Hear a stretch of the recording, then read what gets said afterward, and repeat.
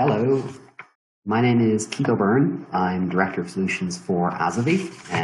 I want to talk a little bit about the plumbing of the Internet of Things and how do we securely create large-scale networks and try to avoid some of the pitfalls. I've titled my talk On Things, subtitled, This is Not the Internet You're Looking For.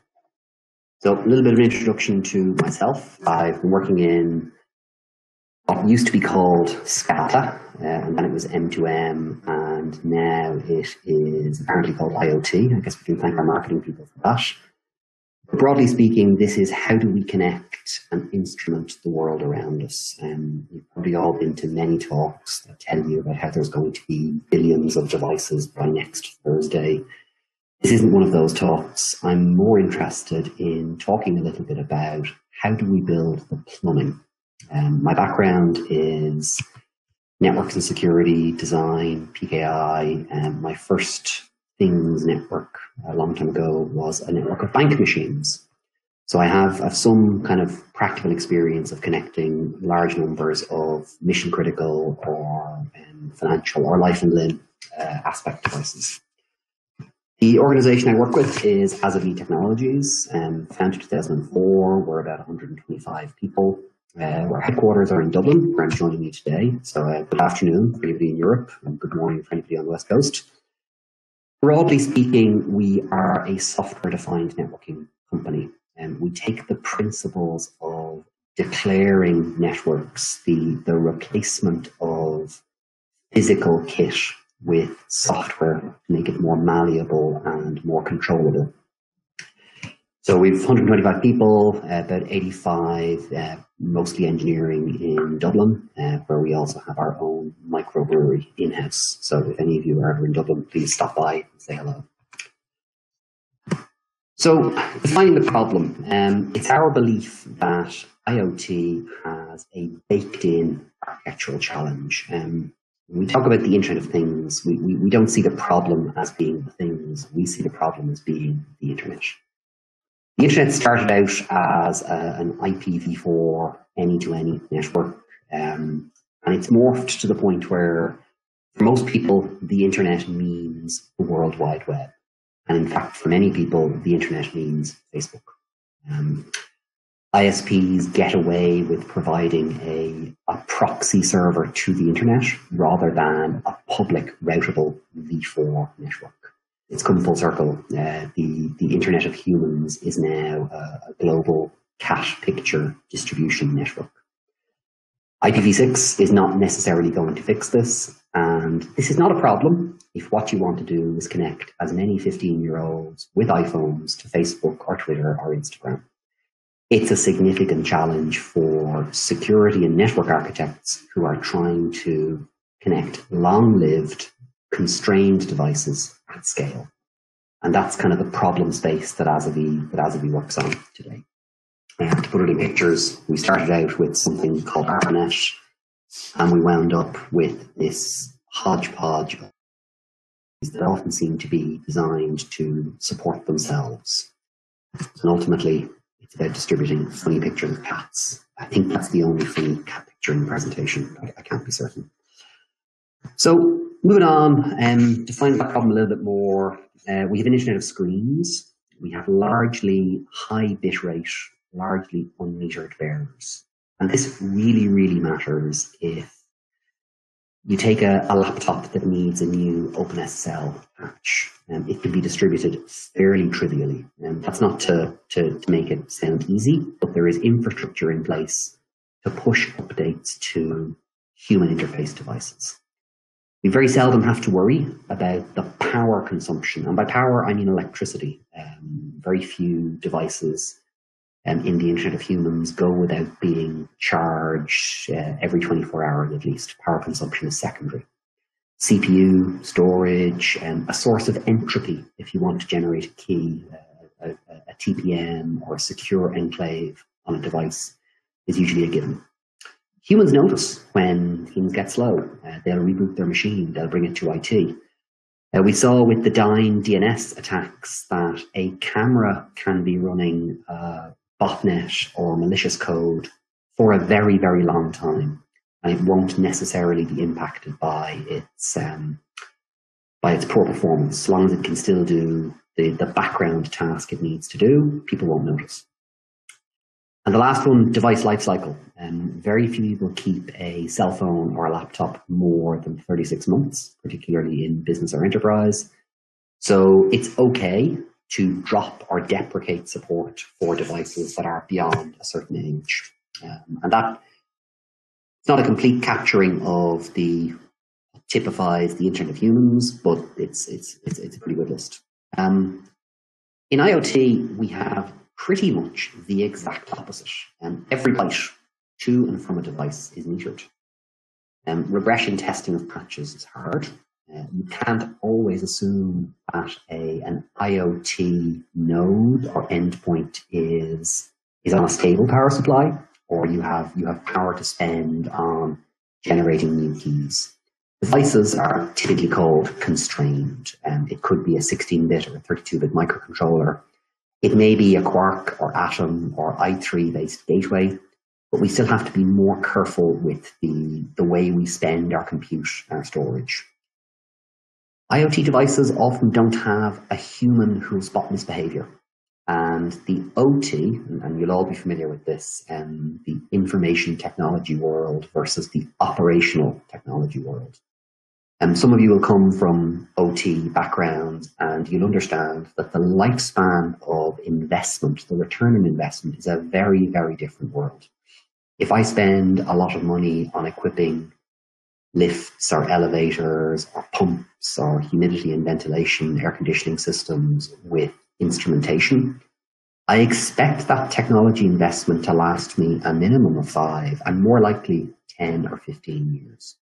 Lifespans in the 20 to 25 years are not uncommon, and we find a long tail of long-lived protocols like Modbus and PLCs and RTUs are still out there for a very long time.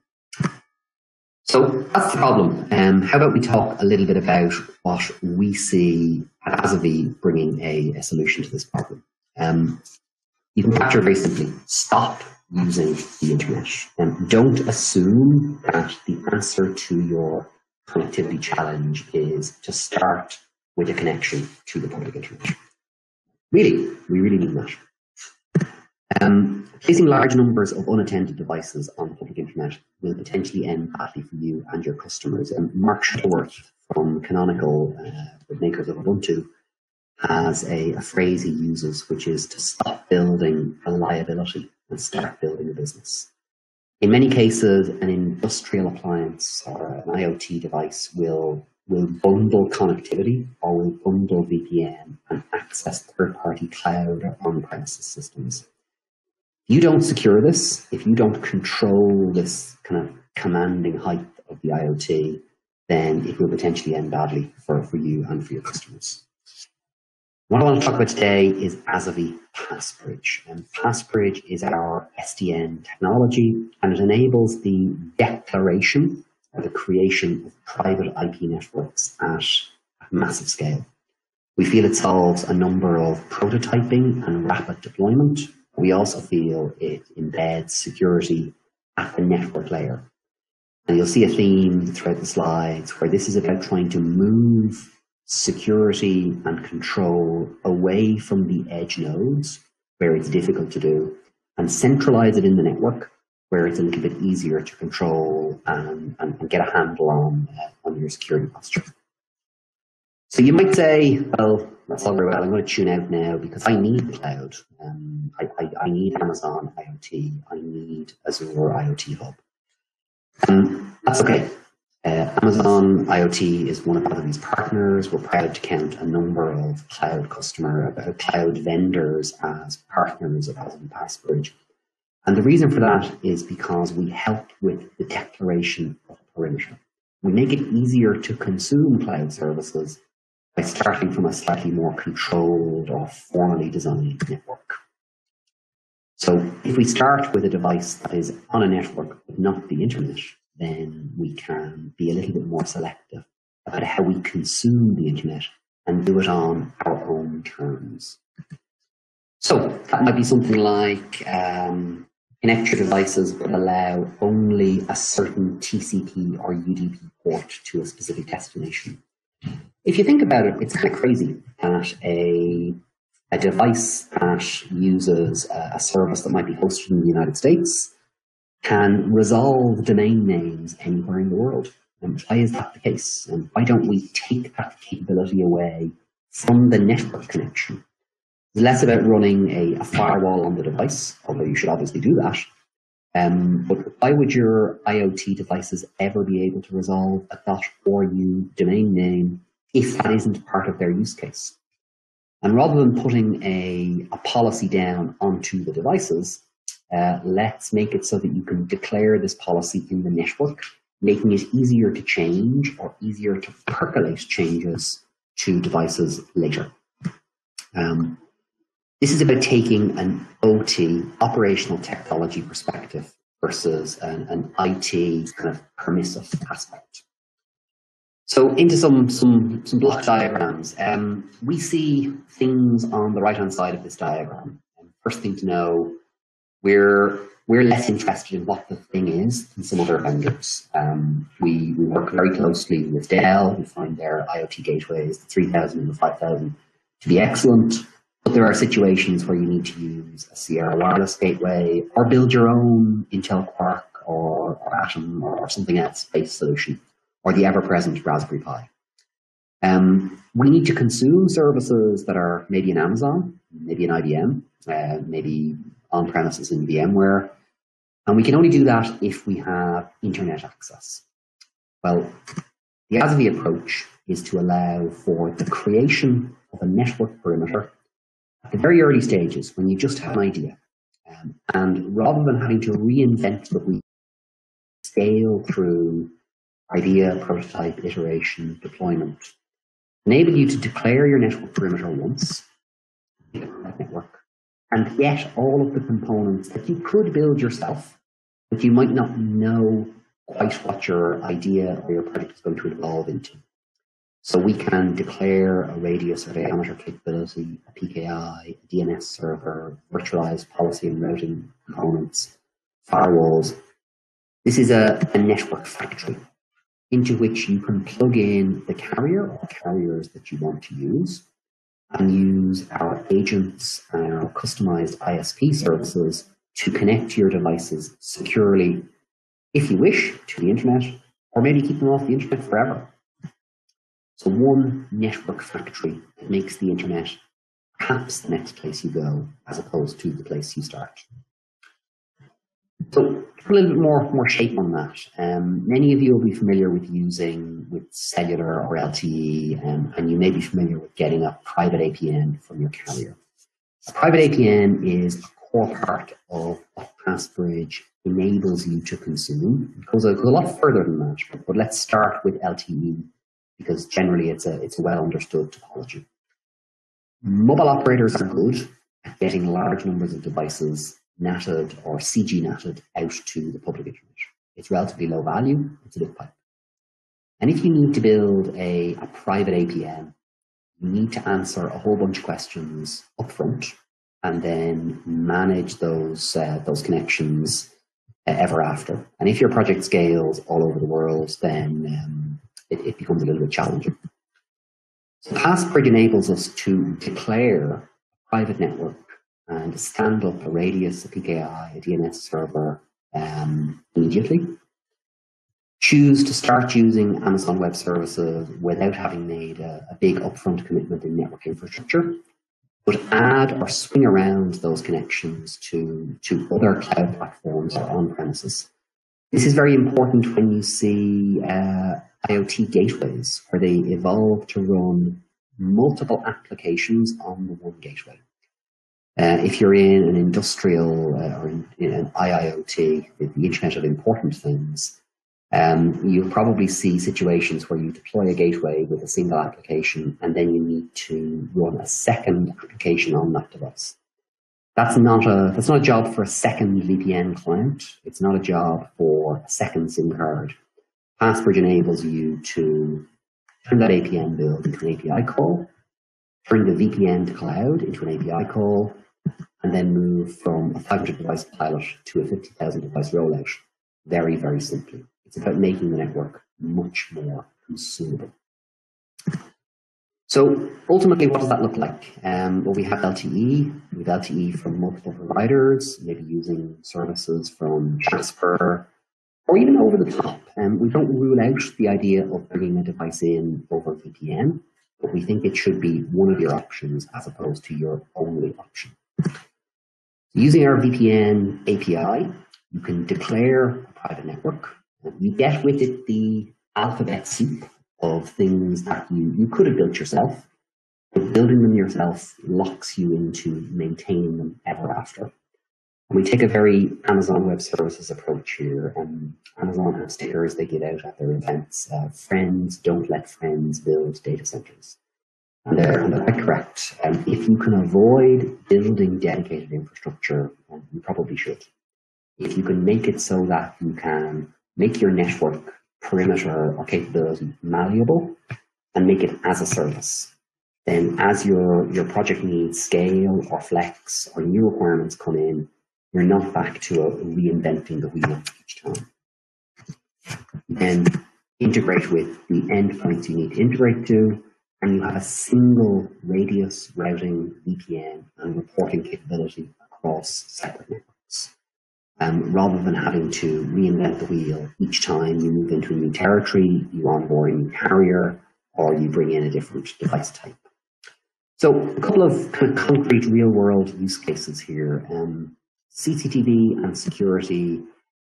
This has been a big area for us. It was one of the first places where mobile communications were being used to connect field-deployed devices. Using the API, a customer can declare their VRF, their virtual routing and forwarding capability, and they can declare a private static IP pool. IMSIs or MSISDNs, these are the identifiers that mobile operators use to identify subscriptions.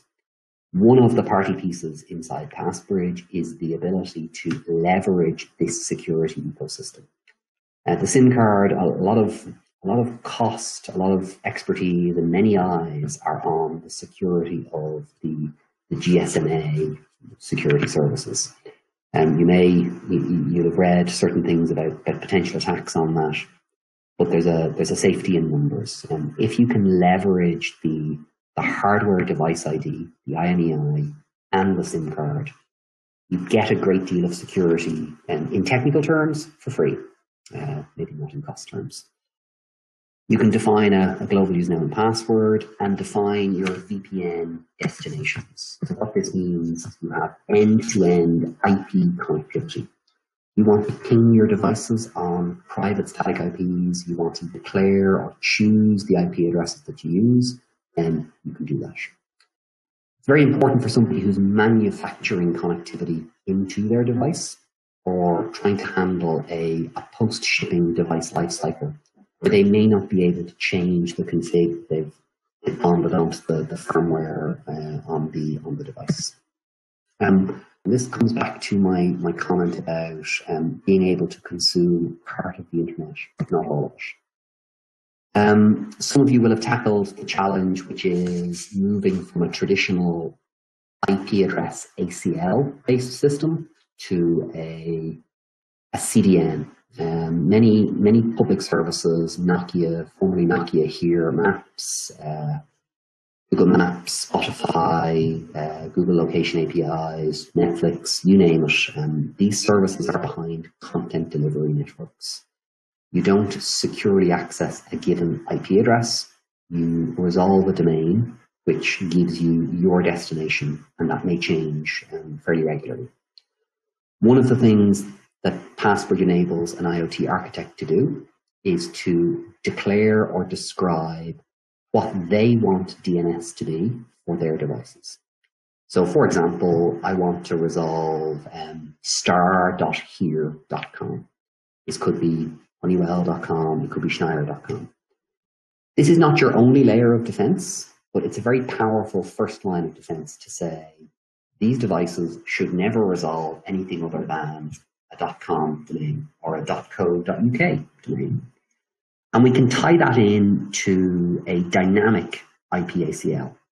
This is something, if you're an Amazon user, an AWS security architect, this is something that you can do to define the IP-ACLs using maybe a Lambda script. You can, if you move your application or scale it across multiple data centers, this is something that you can dynamically control. You can also do this mid-session.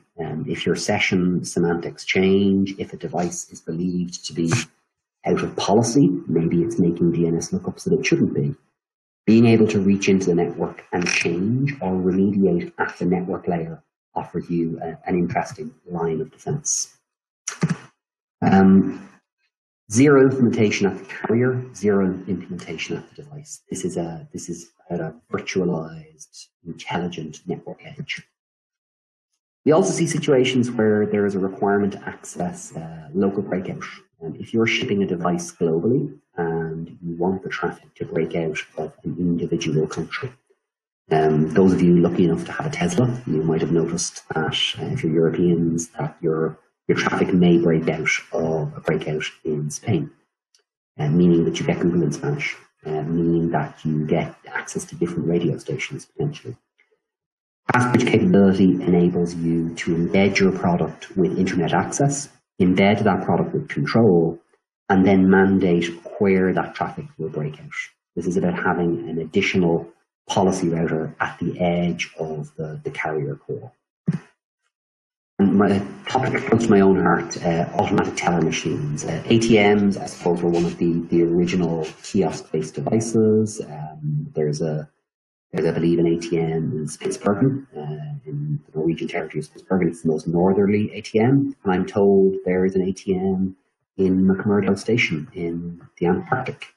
So they get everywhere. They're deployed, they're forward deployed, they're in the field. We don't always have control over where they go. The only thing we can really be certain of is some level of electrical power. So having control over an ATM and not depend on the Windows XP or the Ubuntu or the Windows 10 ruggedized PC that is deployed is an advantage. So here we're using same set of capabilities, declaring a private IP network, maybe declaring VPN tunnels, and using things like the hardware device ID as factors of authentication, not just to allow or deny, but also to drive network policy.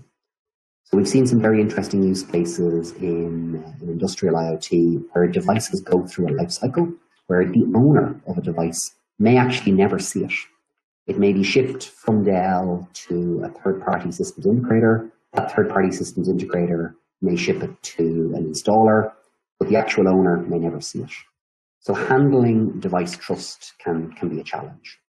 Using Passbridge, we have a way of doing this one step removed from the device and controlling the static IP the device gets and what traffic it can access. It's also an ideal location to plug in extra analytics services, and that's things that we're working on at the moment. If we're going to automate all of the things, if there's going to be this new world of connected devices, starting off with the internet is not necessarily a place that we want to go. The carrier SIM can be treated a little bit like a client-side certificate. It's just one of the things. Issuing a SIM from within the Passbridge infrastructure is also possible. But if your devices have a SIM card and a cellular modem, there's a lot that you can drive, a lot of value you can drive out of that you may not be seeing the advantage of. One or two thank yous, so I appreciate those. It's an odd scenario speaking to a laptop. I've included my email address. Those of you who want to reach out to me or find me on the Intel dashboard, please do. I'm always interested to talk about this stuff. I'm not on the sales side of the house, so I promise I won't try and sell you anything. But if you are struggling or interested in discussing these kind of network plumbing challenges, I'm always happy to chat about that. Thank you very much, everyone. Have a great day.